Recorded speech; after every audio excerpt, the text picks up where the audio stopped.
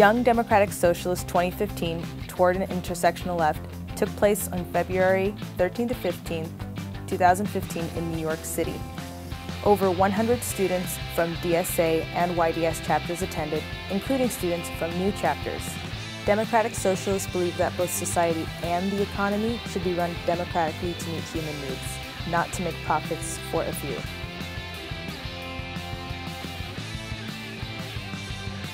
This conference would not have been possible without support from the Rosa Luxemburg Foundation here in New York and CUNY's Murphy Institute, which provided the wonderful venue space. Also thank the dozens of supporters that donated housing and funds to helping students travel and stay in New York, as well as the students and young adults that put time into putting together great panels and workshops that made the event a success.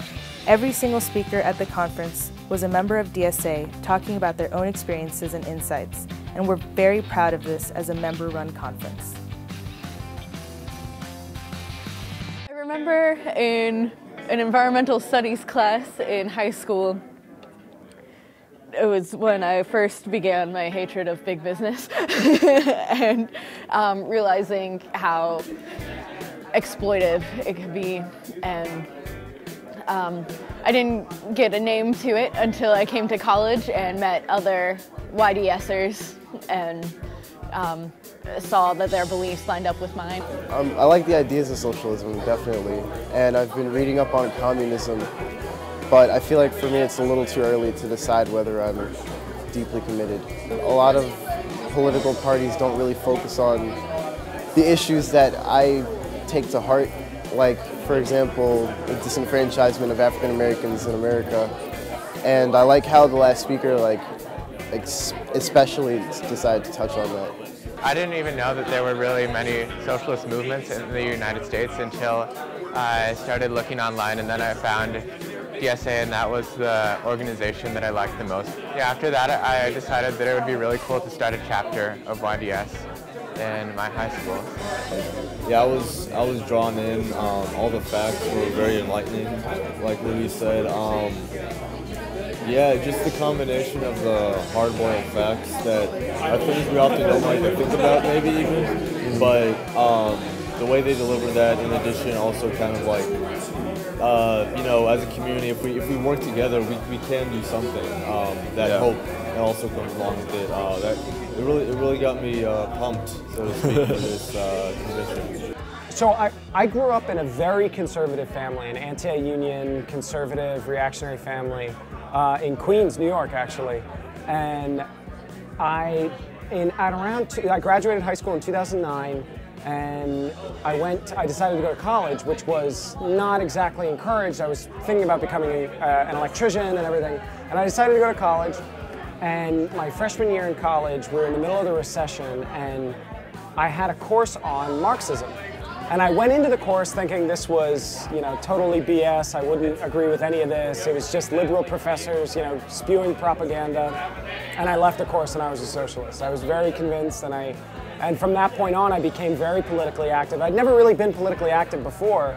And I mean, I'm sure you've talked to other socialists. You just read and you learn more about the way things work in this country and in the world, and you learn more and more about how working people are just not empowered, and we do not have a say in what goes on, and most of our lives are not determined by sort of democratic processes and things like this, but determined by what, you know, the 1% or the capitalists are, you know, what they want.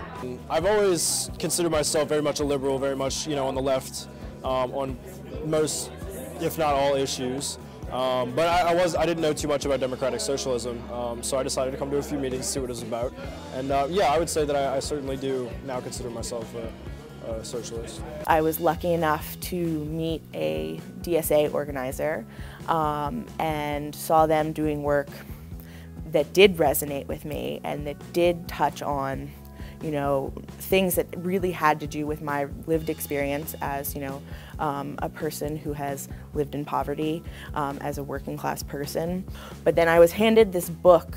The book was called Caliban and the Witch. It's by a socialist feminist, an Italian socialist feminist named Silvia Federici. And she's a feminist Marxist who in that book walks through a lot of very central Marxist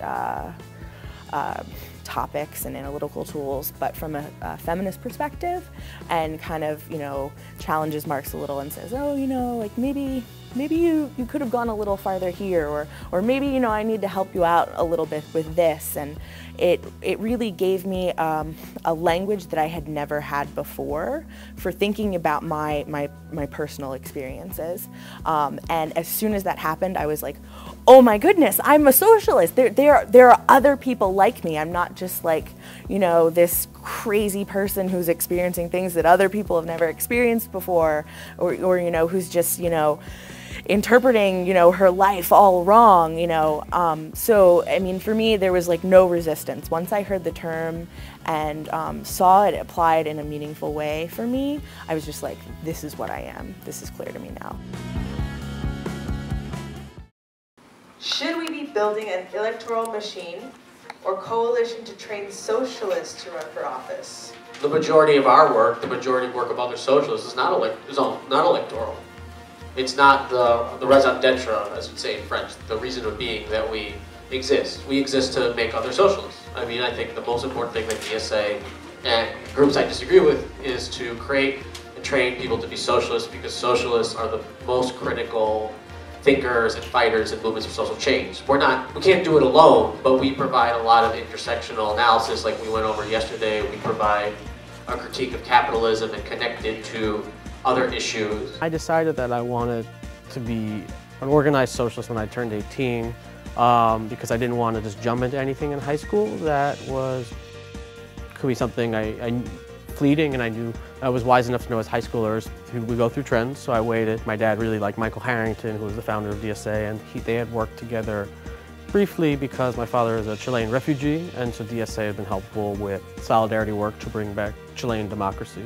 So it was a great line that says everyone should start, at least we should strive to have everyone have an equal base as much as possible. And so that means like working not only in terms of economic injustice, but also racial injustice, other forms of oppression, especially these days where we see around the gay and lesbian community, who aren't allowed to reach their full potential, even in economic issues, because they're not afforded the same protection as other groups, such as straights or whites. And so that's what socialists are trying to achieve on those three angles. It's like political democracy, economic democracy, and kind of equality of opportunity to the extent that's possible. It's important to provide more nuance to the arguments that we're giving, right?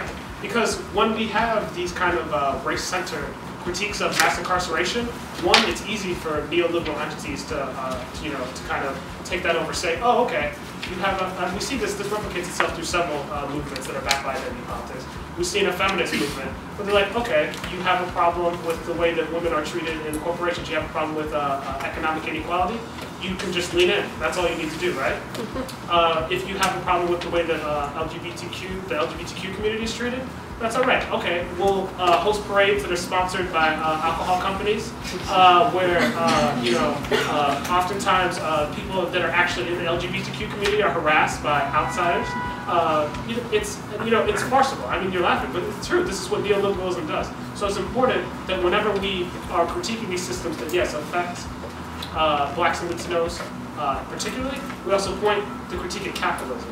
After a lot of financial troubles while I was down at the University of Missouri, I had to come back and take a semester to work to gain money, to make back money for tuition and whatnot, housing. So while I was up here, I was like, these are issues that I've been caring about, and so I started researching socialism. After a while, I was like, you know what, I really feel like I should do something about this, you know what I mean? And so I basically Googled socialist organizations in the city of Chicago, and DSA was the first one that popped up. So I emailed Bill Barkley and Peg Strobel, who are some DSA members out of Chicago, and they invited me to an event, and it's just kind of been, going on from there. So the federal government's wonderful interest in protecting the welfare of being of Black and Latino people and fighting drugs, fighting the drug trade. But we know since the 40s, there's been numerous congressional reports about this. The CIA is involved in drug trafficking all throughout the world. This started in the 40s in Italy, in post-World War II Italy, working with the mob to prevent the communists from getting control. And pre-Mao Zedong China during the Civil War, working with the nationalists who were huge. They controlled the Golden Triangle in Southeast Asia. CIA had a large role in that, and of course in Central America in the 70s and 80s with the Contras. So we can see there's an obvious hypocrisy. The right always talks about the left saying we want equal outcomes. No, we just want equal opportunity. Because that's a false lie that's said that exists in this society, that the American dream, everybody can prosper when that's clearly not happening. You have schools being underfunded, shut down, short on staff, 30 kids in the classroom. Meanwhile, we got charter schools, giving tests every year. Martin Luther King said, when you question why there are 40 million poor people in this country, you question capitalism.